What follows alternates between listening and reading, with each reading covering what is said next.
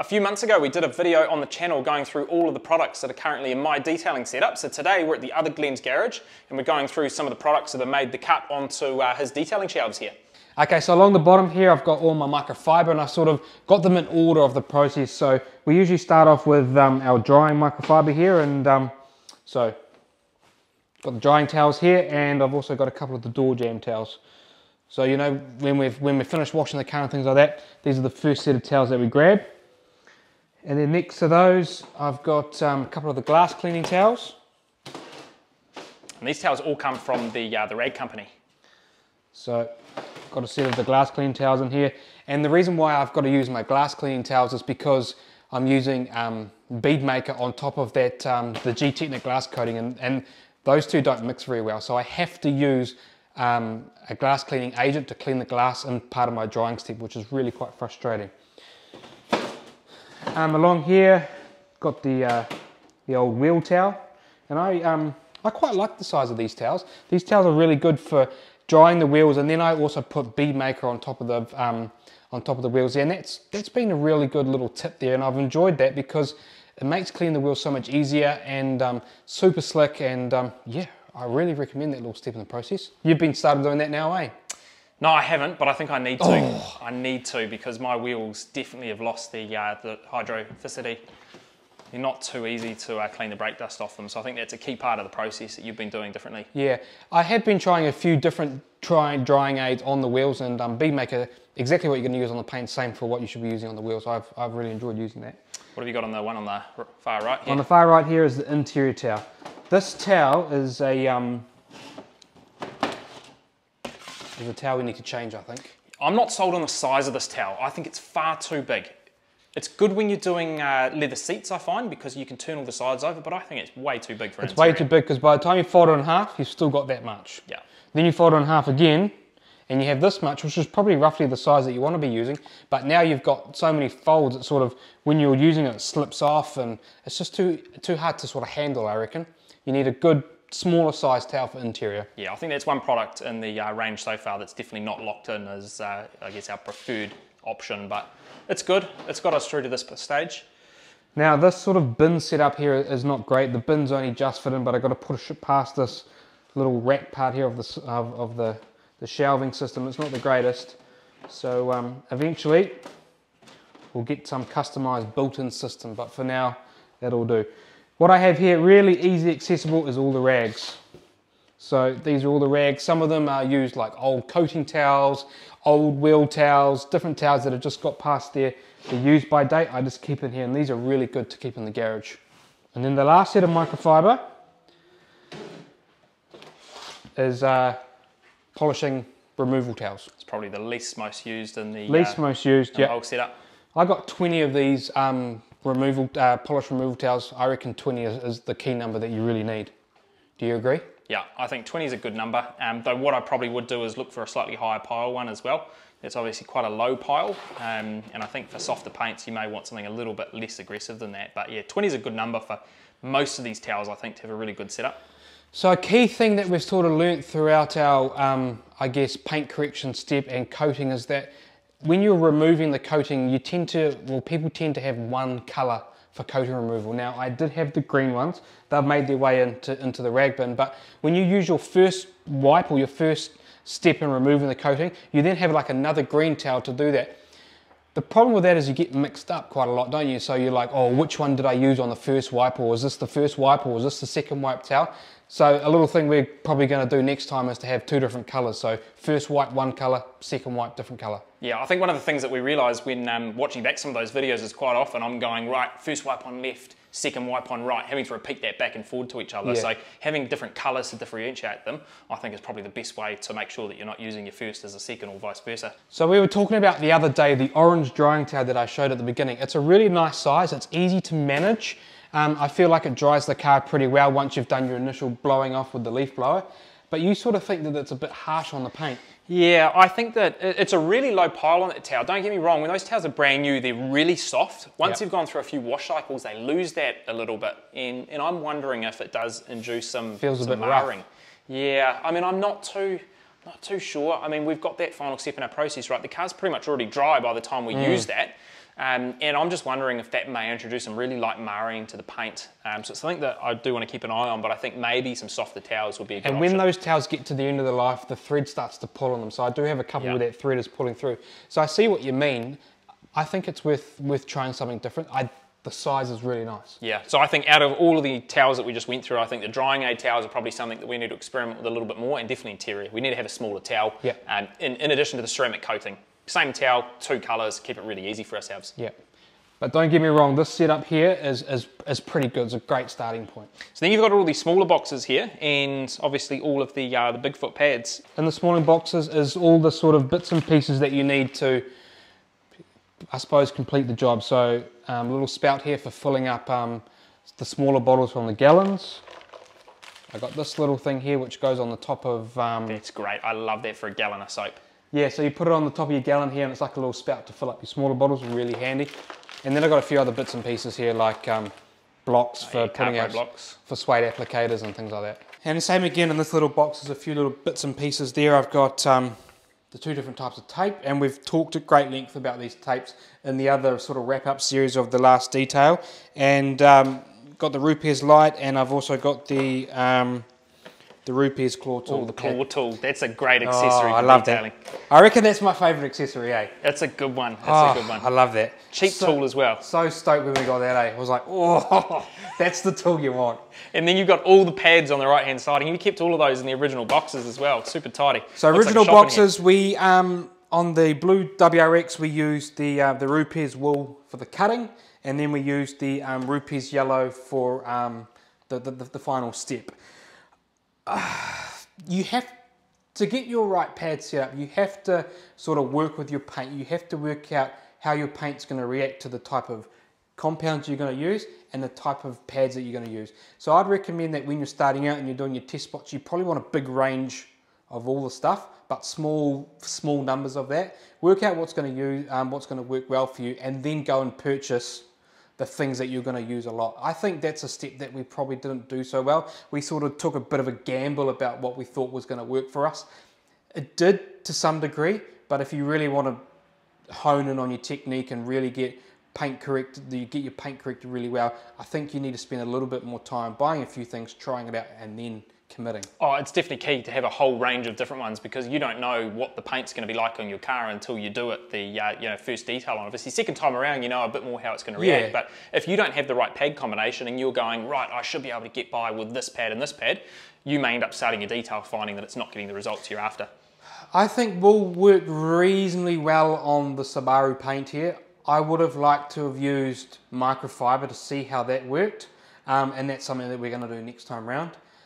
Trial and error, absolutely trial and error. We do have the 5-inch pads, we do have the 3-inch pads, and we do have a couple of the 1-inch, so we used all 3 of the Rupe's polishing machines to get the job done, and I think you really do need the variation in those tools, but you're going to have to do some trial and error to work out the pad combo. Then we move up to the next shelf here. So obviously these are all of your, I guess this is your restock shelf, right? These are all your gallons to fill up your smaller bottles. Yeah, and I really like having the gallons that match the bottles. I think that's quite a nice little feature here. It's definitely, as we get to here, it's not quite perfectly matched, but the gallons are a way of you seeing how much sort of product you've got and when do I need to do a reorder, because trying to get stuff shipped at the moment is an absolute nightmare. It's pretty difficult. So maybe we start talking the top shelf here, because a lot of these products correlate to the one below. You've got a few products on the bottom here though that don't make the cut necessarily up here. Yeah. There's some that we've been trying, but maybe let's start from the left of the setup here, shall we, and walk our way along. So we have G-Technic Crystal Serum Light, and we have the G-Technic Exo. So that's the 2 products that we used as the coating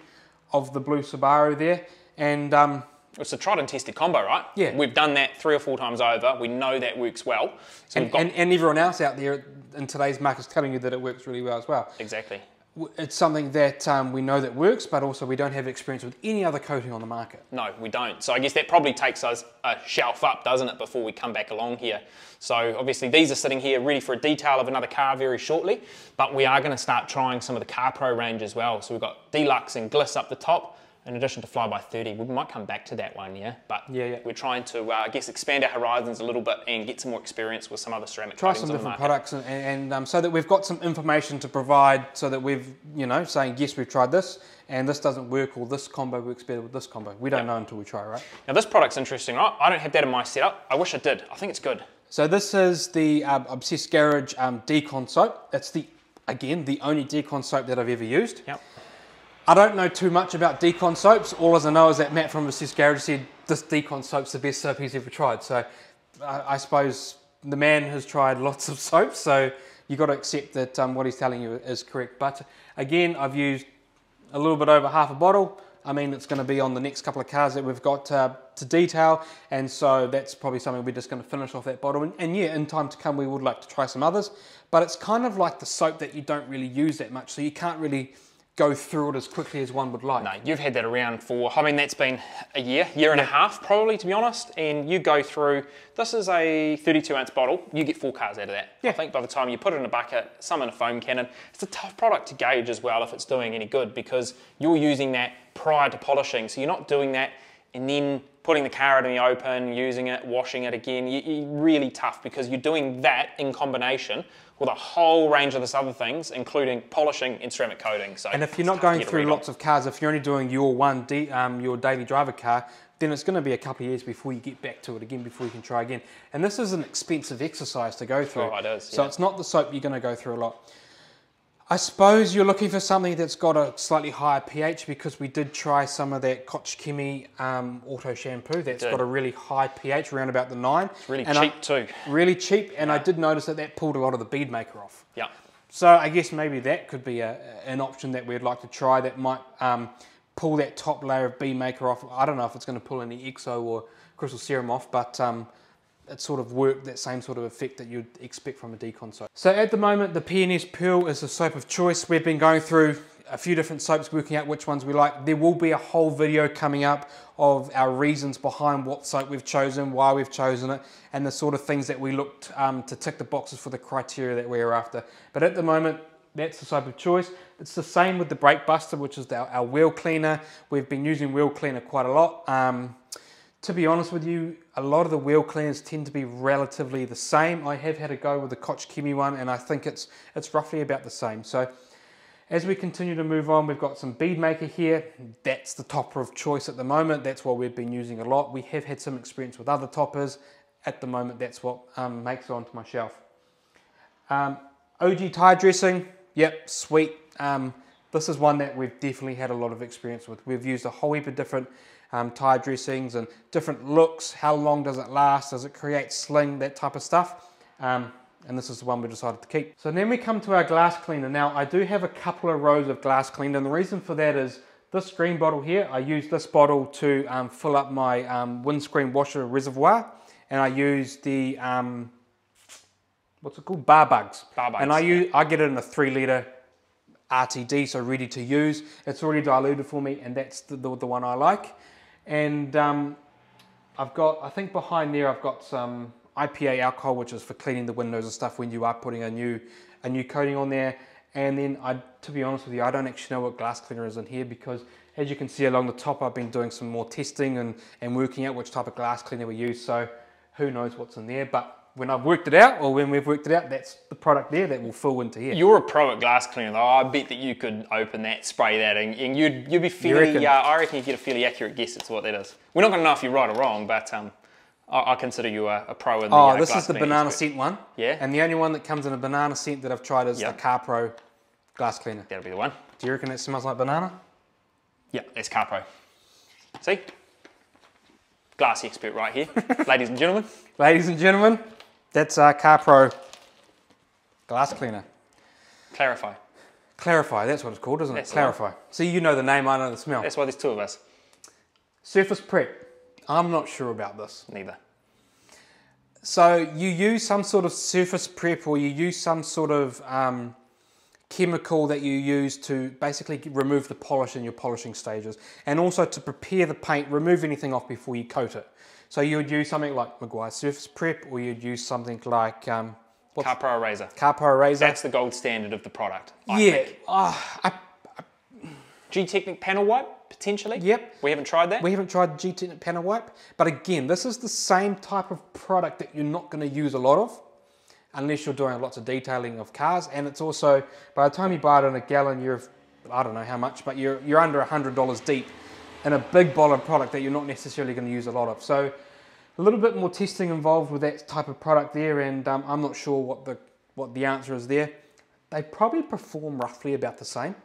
I mean, it comes down to personal preference, what you like, but Car Pro Razor is probably the one that well, you definitely like the smell of it. You even buy a little smell to go on the car. Yeah, that gets a bit sickly, but yeah, I think Car Pro Razor for me. And then talking about gallons, that one on the right there, on the top shelf, you've got a lifetime supply below it there, don't you? So my recommendation here is with hyperdressing, unless you're going to use hyperdressing a lot to do treat your plastics of like beds of trucks and use that as your tyre dressing, regularly do your engine bay and stuff, don't buy a gallon. Meguiar's have brought out an RTD version, which is a ready to use bottle of this that's already mixed. That would be my recommendation. I've had this for 2 years. And that's how much I've used. And that's how much of the gallon I've used. So I would just buy one bottle of that. So I've got a gallon here of all-purpose cleaner. I chose the Meguiar's one. All-purpose cleaner, in my experience, is all roughly the same. We do have a little bottle of the Koch Chemie one down there, Green Star. What do you think about it? I haven't tried it yet, so I mean, I've been using the Meguiar's one, no complaints. I think it's just a... It's not a product that I necessarily use a lot of, and by the time you dilute it to 4:1, you do have a lot of chemical there. So I choose one that you like, choose one that's within your budget or whatever, and stick with it. I think you can't go wrong.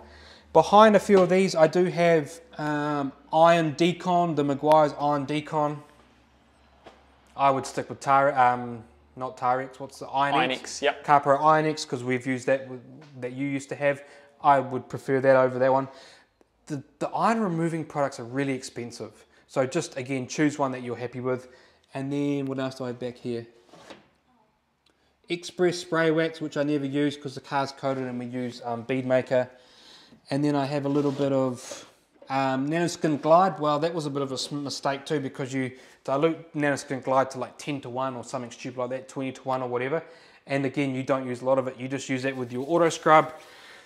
So you could use something like, what's that product now with the waterless wash stuff? Oh, the McKees? Yeah, the McKees, or what's the other one in the blue bottle? You know the name. It's not going to help with you staring at the roof, man. What's in the blue one? The blue bottle. The blue... Nano... no, that's what we're talking about. Nanoskin. O&R. Yeah, O&R. O&R by... What's the name of it? Everyone's going to be looking at this going, oh yeah, I know what that is. Anyway, the O&R one, that's on like the Rag company. It's the one Matt from Obsessed Garage used to use. You could probably use a little bit of that if you diluted it down, so that you could then use that to use your Nanoskin Auto Skin on. Is that what it's called? Auto Skin? Auto Skin? I don't think so. You don't have one anymore. I don't have anyone because disintegrated I ruined it with Tarex last time. Nanoskin... Auto Scrub. Auto Scrub. So then we've got the polishers of choice over here, and these are tried and tested in our setup anyway. So we've got these are the only polishers we've ever tried. Well, no, they're not. We've tried Rupes. Oh, we have. We've tried Meguiar's. We've tried Rupes, yeah. We've tried Meguiar's. Yeah, we've tried a few. Yeah, we have tried a few. We've tried all the sample bottles that we get, we've given a go. Yeah, okay, all right. Fair call. We've settled on these ones. Yeah. So we've got the Sonax Perfect Finish. This is a good one-step polish. So we've been using this one if we need to one-step or as a finishing polish, obviously, after we've hit it with either the Jessica Correcting Compound, or I think tucked behind there's slightly more aggressive. It's the Sonax Cup Max. Cup Max. And I would probably like to add Meguiar's M101 just as something a little bit more aggressive for those harder things to get rid of. Obviously, if you've got a brand new car, you're probably only going to be one-stepping it, or maybe get to your Jessica Correction Compound. But if you've got a car there that's 15, 17 years old, and it's absolutely been paddock bashed, then you probably do want to step your game up and go to something a bit more harder, aggressive. right? Bearing in mind, you're going to get more dusting, etc. So it's basically based on how hard in your facility that you want to do. You got something hiding behind there as well, that Meguiar's bottle. I think way back here. So this product here, that one. So it's Meguiar's M39. That's really good for cleaning up plastic trim. So you know the porous trim that's usually around windscreen, around your windscreen wipers, around your air vents, that type of stuff. A little bit of that on a brush, scrub it. It brings the whiteness that's in the pores of the plastic, cleans it out, and that really sets you up for coating. Yeah, so if you get any polish on your trim as well, so if you didn't tape very well, that's a great product to have in your setup to make sure you can get that out, because that polish makes an absolute mess if you get it on trim. So I think it's a good one to have. And again, you're not going to use a lot of it. No. I've used half a bottle in that car there, so I mean a bottle of this would do you absolutely fine. So a real key part of getting this all done is being able to wash your microfiber, right? So we have made a video on using the P&S rag syringes. I think personally this is the best cleaner, microfiber cleaner you're going to come across. We've tried quite a few as well. That's probably the 4th or 5th detergent we've tried. And I'm really happy with it. You're not going to know initially straight away how well it really works. You want to use it for a couple of months, and then once you've used it a couple of months, your microfiber really truly is rejuvenated. I think my microfiber has never felt as plush and it has absorbed as well as using some of these other cleaners. So I think this is the one you want to use. I have got the new CarPro MFX here, which I haven't used. I don't know how well it's going to do, and I also don't really think having a little litre like that of the stuff is really going to make me change my mind, but I've got it here ready to use. The great thing about this bottle, this doesn't have, is this has the squeezable measuring piece in there, and I think that's key. This is also in the, can't think of the name of it, the other microfiber Restore. Yeah, same bottle. There's just something about that, right? Rag Company towels, Rag Company product, in combination with P&S, one of our favourites. I think that is an awesome product. I think don't waste your time trying anything else. Just get a gallon of that, because you do blow through quite a lot of it. Yep. If you're going to do a detail series and you're going to use it to wash your pads and stuff, you will use a lot of it. Yep. That's the one you want. I don't know how good that is. I'm sure some other people have tried it and will comment about it. So then we've got up here, this is a new bottle, and you probably can't see that very well but this is CarPro Flyby 30, and the reason this is on the testing shelf is we've tried a couple of different glass coatings. We've tried Wolf's glass sealant, we've tried G-Technic G1. No, it's the G glass, whatever the G-Technic glass coating is. We've tried that one. Don't buy that one. No, that we can probably save that for another video. But I think that this is on the testing shelf because we're hoping that this may be the answer to some of the problems we've encountered with the G-Technic and the Wolf's. Yeah. So I think the key thing here that you did just mention before, the testing shelf, right? Yep. These two products here, I don't personally own. You bought them. Yep. So they're not part of your setup, but they're there because this is the next part that we're trying in our detail, right? These in combination. So why did you buy those? I bought those because Matt from Obsessed Garage pointed us in the direction of these as a really good wheel coating. In the past, we've been using the flagship coatings. We've just been using either Crystal Serum Light, or you did put on your WRX the G-Technic wheel coating. Yeah. And I think the wheel coating, that G-Technic one on that car, definitely outlived the paint coating that you put on the wheels of your car. Yep. But I think for us, key here is we do a lot of detailing on the channel. We really want to have our hands in a few different areas, right? We need to have some experience in some different products. There's no point us sitting here going, oh, I like this, I like this, I like this, if we've never tried it. So we want to try these products out so we can definitely tell you what we think. Yeah, we want an opinion based on experience, not an opinion based on you know, what others are saying. So, so those will be going on the new vehicle shortly. We've got Deluxe and Gliss there. You can use Gliss as a topper instead of EXO on a paint. So you probably could do a combination of CSL and Gliss. We're going to keep the setup the same, use the same product. So next in line here, I've got a few glass cleaners. So, yeah, how many? So I've got Geon, Invisible Glass, P&S View.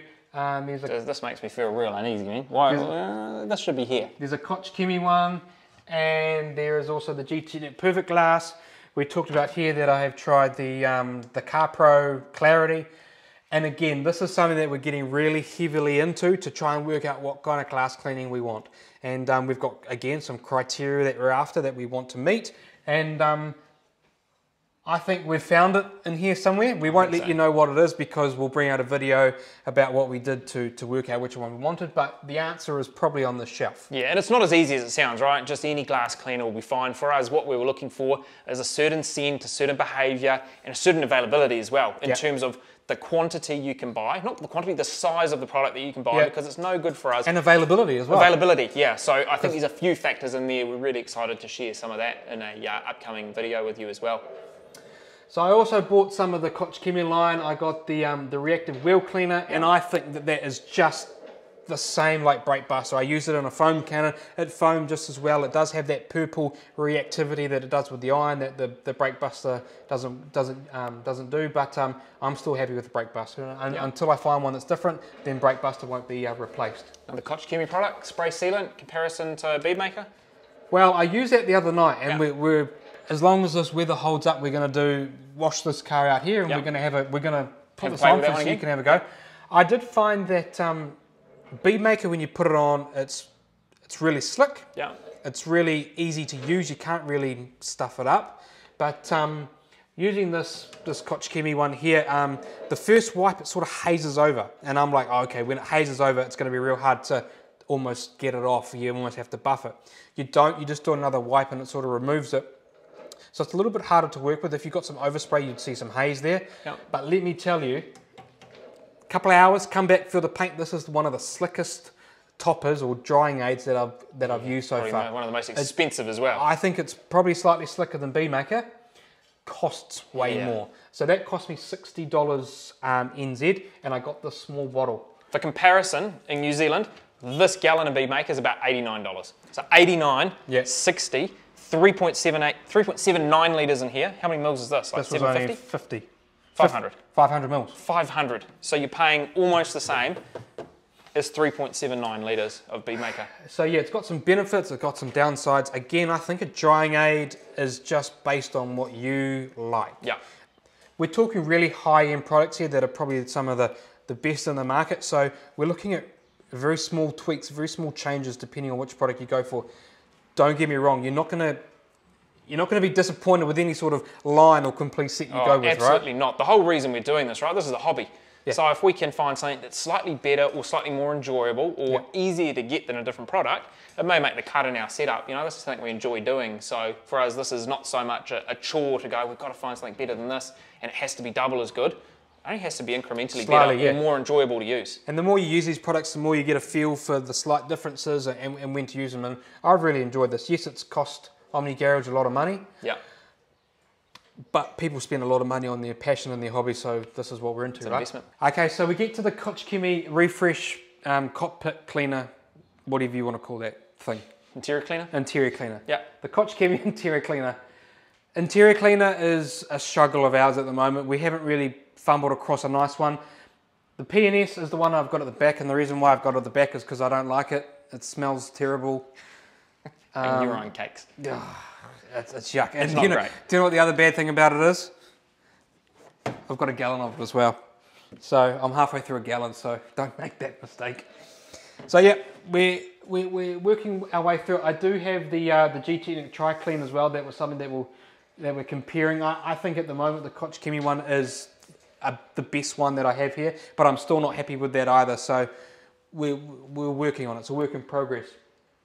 Another couple of soaps here. We've got the G-Technic Citrus Foam and the G-Wash with our P&S Pearl there.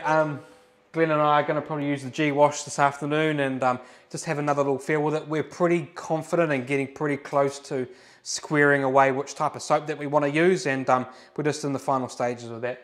These two are pretty close. I think the scents are slightly different, and one's more of a pre-wash and one of them is more of just your everyday type of wash. So we're working our way through that. G-Technic C2 V3 as a drying aid, as a topper, it's quite hard to work with. You've got to hazes over quite a lot. You need to buff it a little bit more, but it's got a little bit more longevity than the Bead Maker. I still think Bead Maker is the one that we'll end up keeping. We talked about the glass cleaning stuff, and I talked about the Tri-Clean, and the Matte Dash G-Technic is an interior product that I don't think we'll end up using. All right, so that's a little bit of an in-depth run through the detailing products that I have here on my shelf, and definitely a few of these are Glenn's, and some of these products are here to stay. Some of these here are going to update, and definitely the setup will change over time. But thought I'd just give you a little bit of an inside look into the products that we're using. So thanks for watching, and stay tuned for the next one.